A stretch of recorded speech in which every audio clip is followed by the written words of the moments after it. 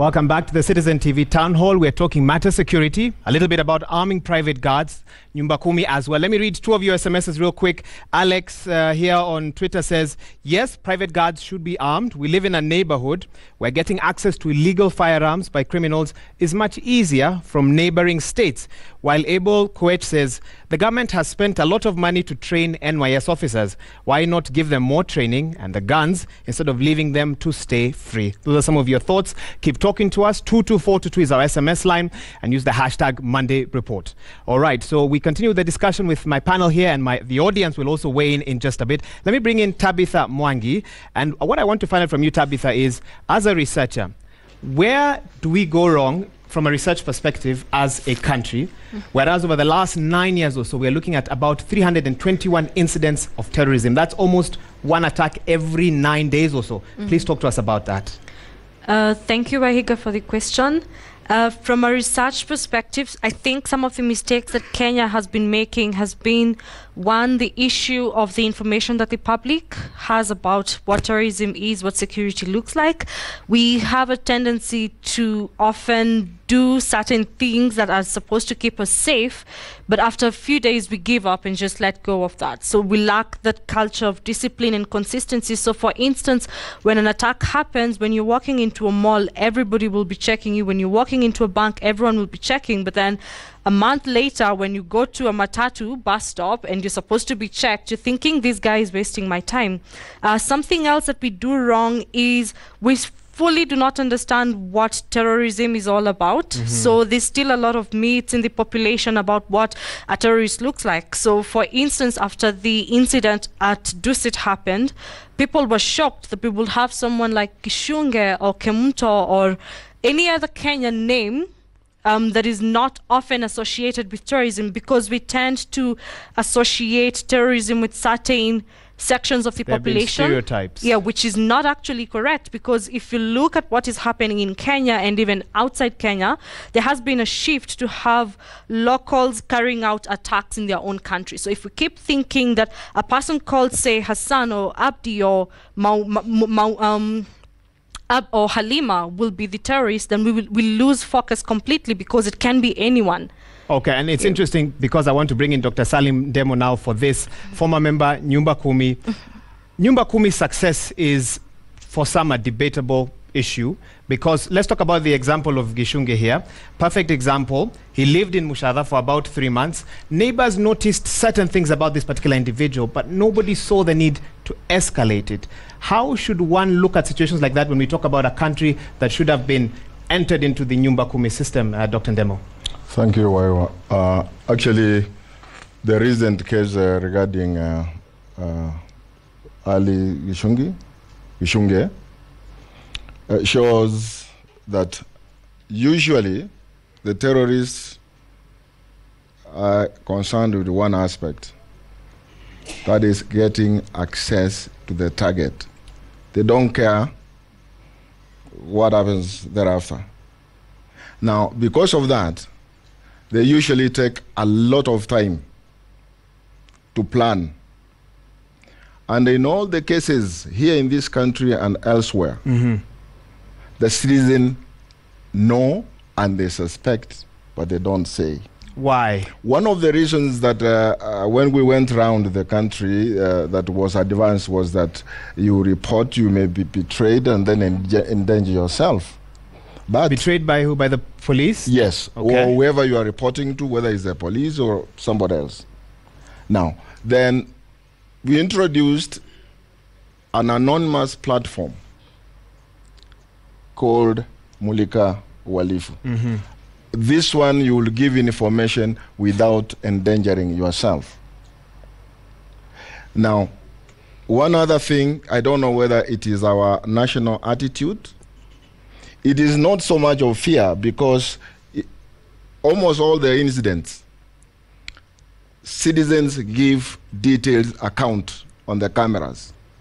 So we cannot say they fear to talk to the police. They should give this information to the police.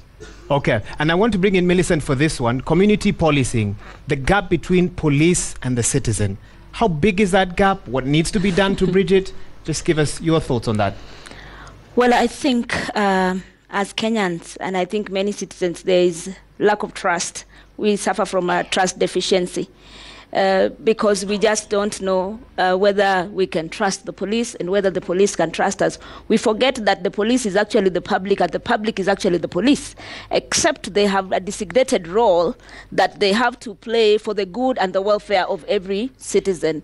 And I think in some instances we have had cases where community policing, because community policing structures were supposed to work hand in hand with the Nyumba Kumi, and in some cases you find that there are two parallel, systems or mechanisms that are working. Each of them with their own purposes. Yeah, of sorts. And also not very well coordinating with the police.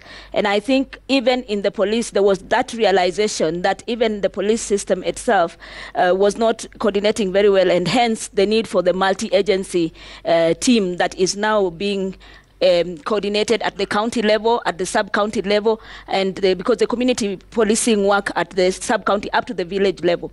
So I think what our experience has been, in areas where there's been a lot of awareness creation, as Tabitha said, sometimes we find research and we don't use the findings. Okay. There have been lessons that are learned. If those lessons are given to the community policing members and the public is also sensitized, and then bridging the gap between the police so that it is more service oriented and not control and force and intimidating. So policing therefore doesn't become securitized or militarized, but they become like part of the society. And in our case, sometimes in Kisumu, people used to say polisi ni wewe, polisi ni mama yako, polisi ni baba yako, amani yako, usalama wako ni jukumu lako. So we are all, we are supposed to work. But in cases where there's been betrayal, when somebody reports a case and then there's a leakage, or the institutions are not strong enough and the individuals are not responsible enough to protect the whistleblower,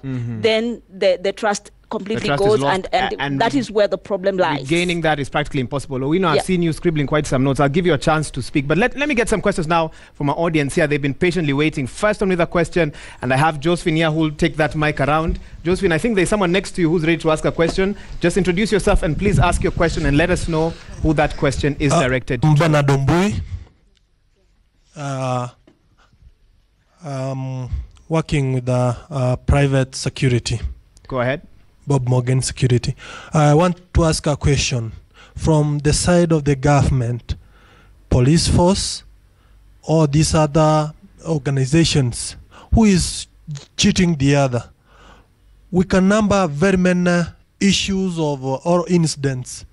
The police are getting information. Other arms are getting these research materials, but how long is it taking for the government to assist or to take precautions? So you feel they are not working together, or information is not getting to the right people, or action is not being carried out once information has been received? The information is there, but there is a gap.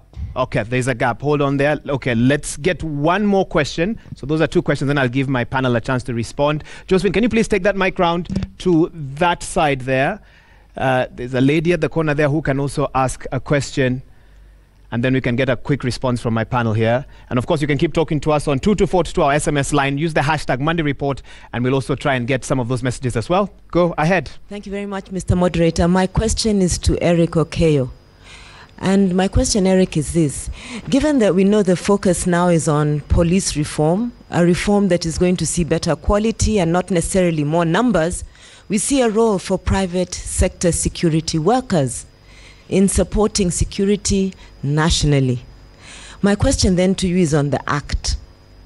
Are there plans in place to begin to deregulate the Act so that an increasing role of private sector security workers can come on board in a stepwise, incremental manner, perhaps from county to county or from community to community, with a proper training program in place to capacitate private sector security workers to support us nationally in the quest to fight what we are seeing as increasing insecurity and the threat of terror?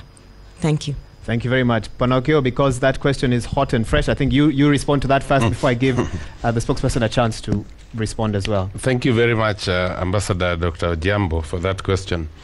I mean, it brings to light the reality. And that's why I said, in my opening remarks, that speaking for employers, we support the idea. We think it is a good move to consider the first arming of our officers. But then when you go to the act, it is very express. It says this cannot happen, which means the reality then is that for now, this thing is illegal. In fact, it doesn't matter how long we sit here and discuss it. It is illegal. Pros and cons, it's illegal. So to answer Daktari's question, what the conversation we intend to begin as the Kenya Security Industry Association employers, and we have a meeting tomorrow of the Governing Council, is to lobby the National Assembly, because we are a body created by Parliament. So we'll have to lobby Parliament. That's where we started with our partners, the Kenya National Private Security Workers Union, and all of us. Go back to Parliament, get Parliament to agree. It is tabled, it is passed, the President signs. Then that's the time the board then will be able to work together with police and the Central Firearms Licensing Bureau to look at the aspects. So that if we sat here to say wham in 1 or 2 months, with this act being here, the reality is obvious. So the door we will begin knocking tomorrow should be the door of the National Assembly. The door of the National Assembly. Yes. Okay. When a spokesperson come in, 2 quick questions. Someone there asked about a gap. Information is conveyed, maybe no action is taken or it's not received by the right parties. Secondly, we also had a thought here from one of our panelists about the police's approach, sort of from militarized perspective, that might make some people afraid to volunteer information to the police. Feel free to respond to all of those questions, please. It's okay. Thank you so much. I think the most important approach is that many a times there's been that tendency of we versus them or them versus we. Many of us do not understand that police is an institution created by the people of this country.